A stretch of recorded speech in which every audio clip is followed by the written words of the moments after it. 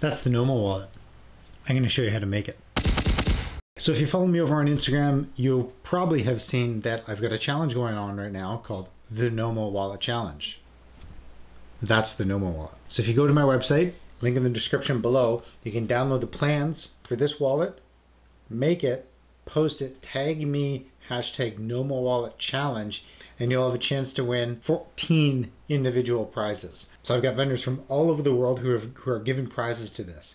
At the end of the month, contest ends. The first week of June, they're going to select their favorite and you get their prize. So go to the website, see all the great prizes, and if you haven't got the pattern yet, go and get it. You're not going to want to miss out on them. So I'm going to walk you through exactly how I make a Nomo wallet, and maybe that will help some of you along the way in this challenge. So I'm going to be doing a two-tone Nomo wallet for this one. So the interior can be this beautiful leather from Baltic Leather Supply. This is the Lituanica. I don't know. There'll be a link in the description for this. This is like a Butero. Really nice, solid, kind of semi-gloss leather. Perfect for wallets. I'm going to be pairing this with my absolute favorite, which is the glazed harness from Wicket and Craig. Like, just look at that. I don't even need to say anything else. This leather kind of sells itself. So two-tone glazed harness, natural, and then this like brown Lithica. So I've got little pieces already trimmed out, and then I'm going to use this beautiful 0.6mm green Ritza Tiger thread. So I've got my pattern printed out and then stuck to this Mylar sheet. This is really good for kind of semi-permanent patterns because the edge doesn't deform as you trace it. So this is a really good option. I'm going to do a video on these Mylar templates because they do really well if you don't have dies made for your pieces, which I don't yet. So I've rough cut a piece off of the hide just to make it easier to trace out. And then I usually just hold it down, but sometimes this leather can be a little slick. So I'll just hold it down with a weight.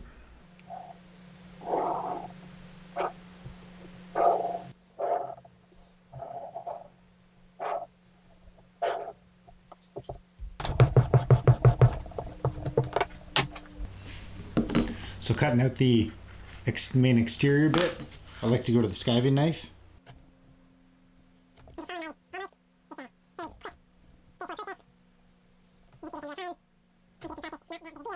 And then this curved cut, I'm just using the first, 5-6 mil of the blade.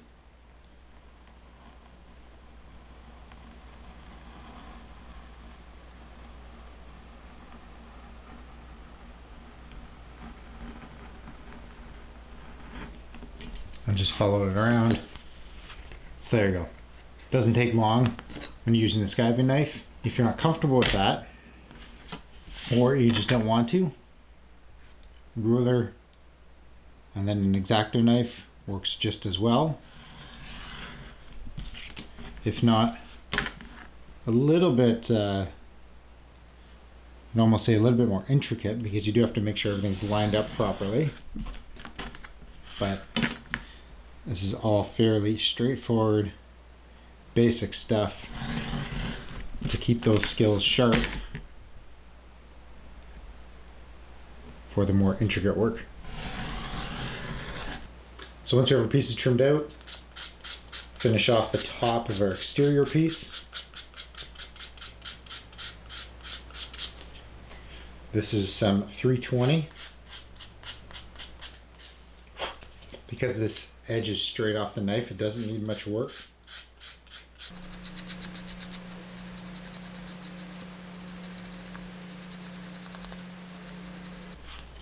You're also going to do that to the top portion. So don't worry about the rounded corners. We're just more worried about the straight part. So I just finished the whole top.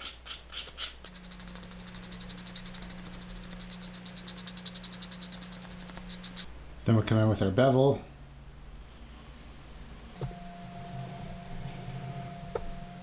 And then if you're working on the same surface that you do all of your cutting, suggest getting a nice surface to put your workpiece on so that you don't end up scratching that good surface.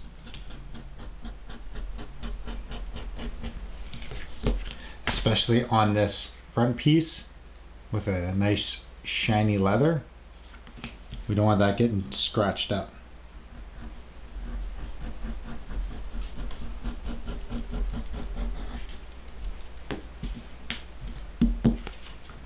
So then we're just coming in with a little squeeze bottle of Tokonole. Get this edge nice and saturated. Canvas cloth.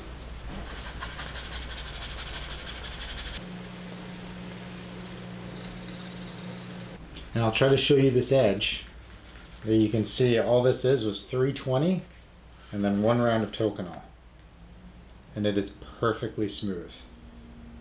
I find for single edges like this, you don't need to do any more work than that.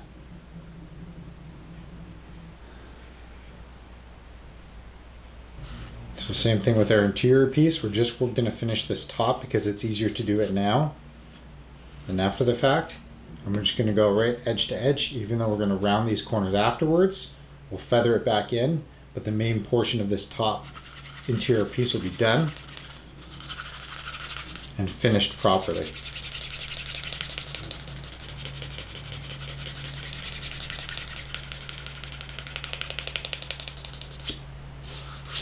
So there we go. Pieces cut, tops of the interior and exterior are both ready to go. Now I'm going to add my stamps. Okay, so here we go. I've got my 1-ton Arbour Press. This is nothing fancy. It's the basic ones you find at most automotive stores or wherever you get yours. You can even find these things on Amazon. One thing I did add and purchase was this little magnetic protector that goes on the bottom of the actual press shaft. So adds just a little bit more surface area when you're working with your stamps. I find it makes a big difference. This is from RSFX laser products. I'll have a link in the description so you can check those out.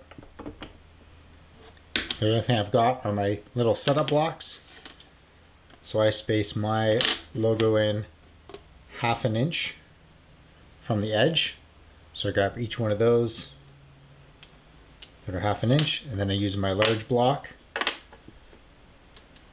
against the side, and then I use my other stamp on the bottom, and then just press everything into the corner, and then I know it's lined up perfectly. Just lean down a little bit, not too much pressure.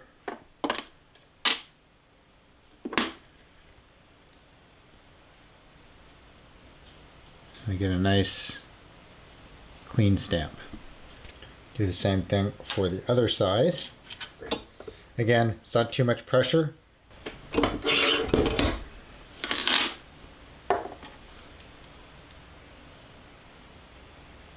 Nice clean stamp. Okay, so now we're going to mark everything out for our gluing. Taking our 2 finished pieces, I'm going to lay my exterior onto the front and give myself a little mark right here. Same thing on this side. And that's going to tell me where to put the glue. I like using this leather roughing tool to scratch up the surface. You can also just use sandpaper or your awl. You don't need this fancy tool. I find it just incredibly easy and fast to use. I think this thing was like 20 bucks.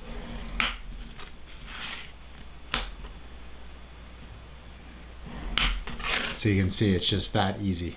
Now we also need to get a reference for our interior with where to glue. Now, one thing I do, you can see on the pattern, I've got my stitching going all the way up. If you want to stop at the pocket, you can. I find this part gets a little flimsy though, which is why I run the stitch all the way up. So I want to glue right up to where I'm going to start stitching. So I just give myself a little mark, And then to get this side, I just roughly mark where I need to stop my glue. So I have my glue in one of these little kind of needle, it's not quite a needle tip, but pointy tip bottles.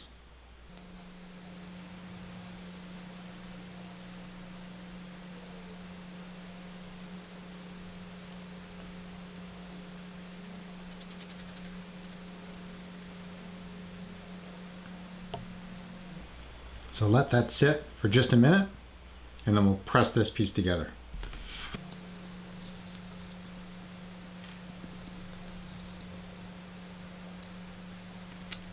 So once our center is glued up, I like doing one side at a time. So I'm going to glue down this portion first, make sure that's nice and secure, and then add glue here and wrap it around. I'm just going to line it up here so I know where to start my glue.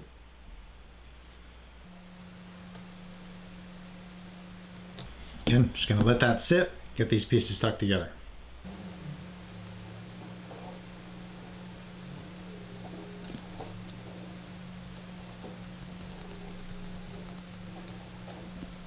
So once I have this side glued up, I like to let this glue sit for 5 minutes or so, just so that it tacks up more, so that when I go to fold this over, it doesn't end up pulling away from the edge. So now that other side is good and secure, it's not going to move on me. So now we just add some glue to this side, let it tack up, and then we'll be able to press our sides together.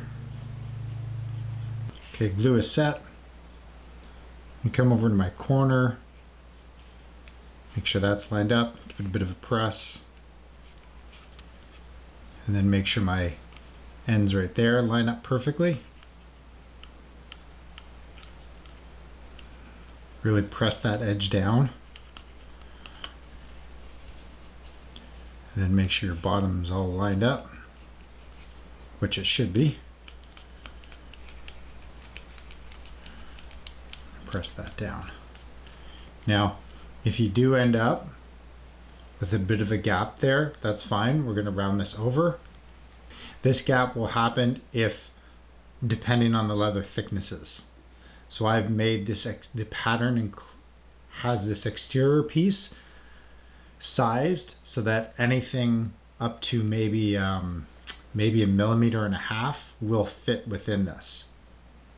If your leather's thicker than that, then this edge, then these parts won't line up and they'll be short of your interior piece.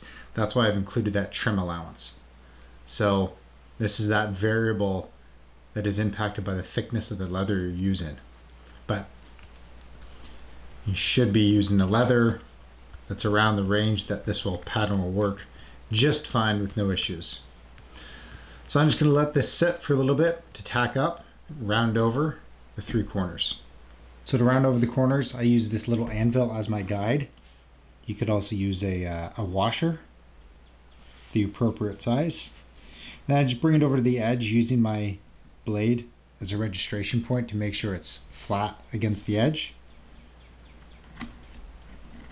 And then taking very small cuts, aiming to keep this edge obviously nice and square.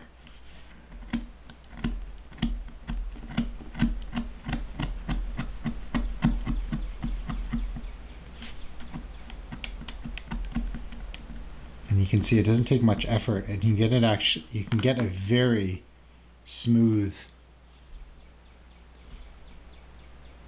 rounded edge, which doesn't need much extra work. It is important to have a very sharp blade when you're doing this.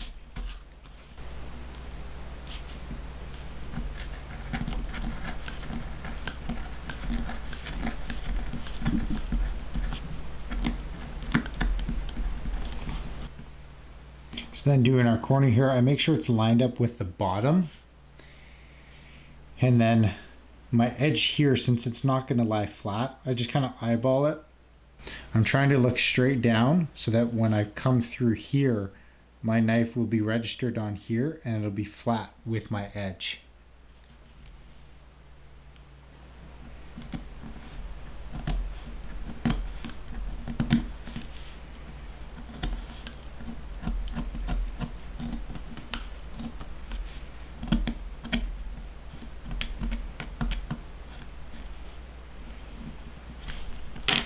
And that will just need a bit of work to get that corner cleaned up.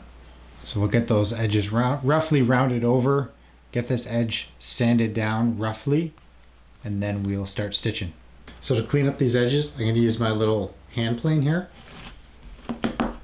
I got it elevated on this little glass block so that my my wallet piece is centered within the block. If it's too flat, it's not going to cut the whole surface. So make sure this thing's nice and sharp. I've already got it set up to take a nice cut. And this is really great for helping to round over that edge, especially this one.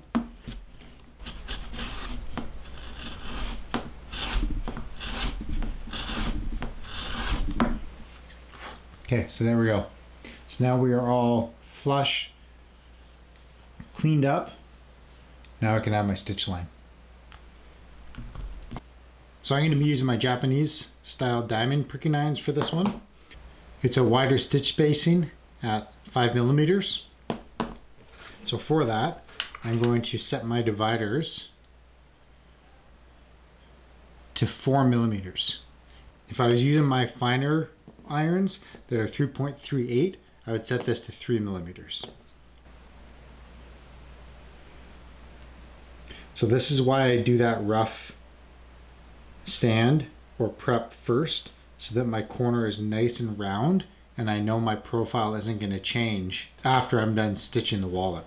I'll just come up just a little bit here to where I've glued this down.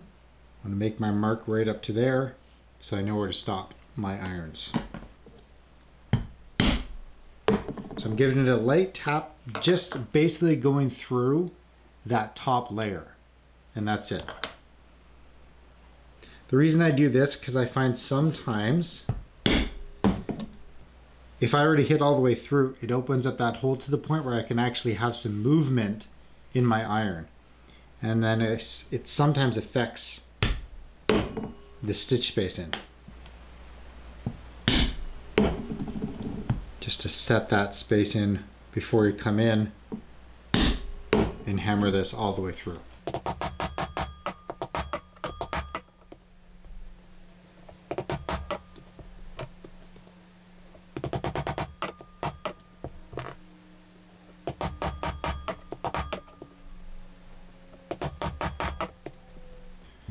Before I move on, let's hammer down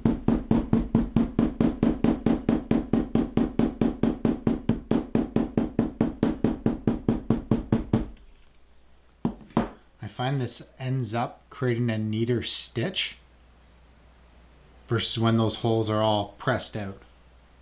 Especially with these larger irons, they create a much larger hole. To measure out my stitch spacing, you can set your wallet on the edge of your ruler and then just walk it out until it reaches the end of the stitch line. So mine ends at about 6.5 inches, so I'm going to say 7. So all I'm going to do is take some thread up to 7 inches and then have 5 lengths of 7 inches. So that gives me the exact thread length that I'm going to need to stitch that whole wallet. And to thread my needles, I do a double pierce, and I leave a longer tail at the end.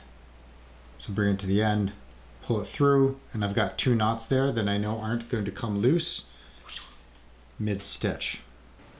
So I like doing a double back stitch. So the process here is I'm just stitching away from me. My holes are facing up and away. Make sure my needles are even. There's no cast when I'm stitching away from me. Just use my right needle to open up that thread, that hole, come through, no cast.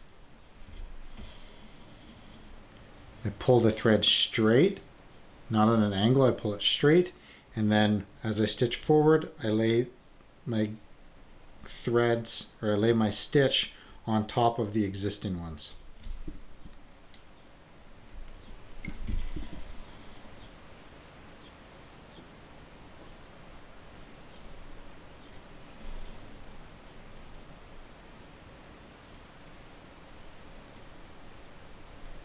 So I use my right needle to come on top of that thread, try to press it down a little bit.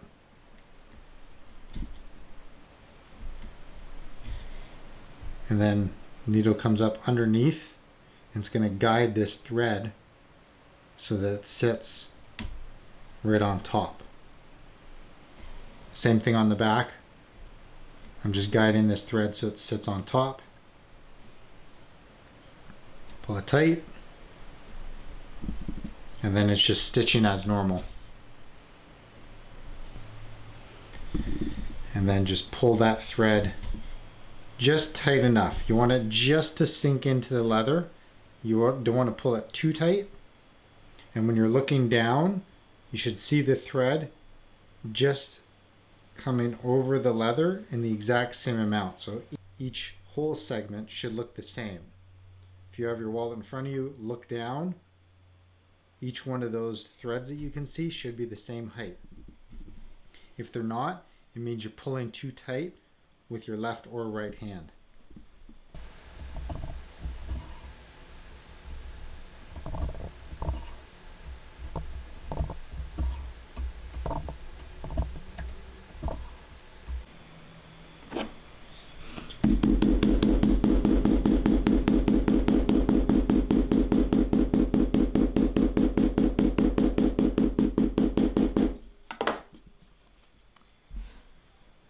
There's our thread, all tapped down.